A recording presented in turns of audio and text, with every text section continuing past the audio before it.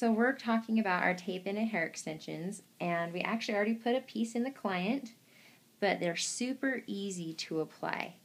So each tape-in, you take off the tab, and I actually just take a rat tail comb and just stick it right towards the base.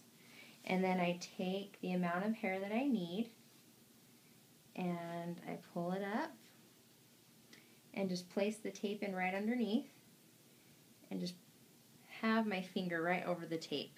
Now any excess hair that won't stick, you just kind of take your comb and you pull it up, because obviously you need to have enough hair that it's going to stick to and not pull out, but if you have too much hair then it's just going to slide out.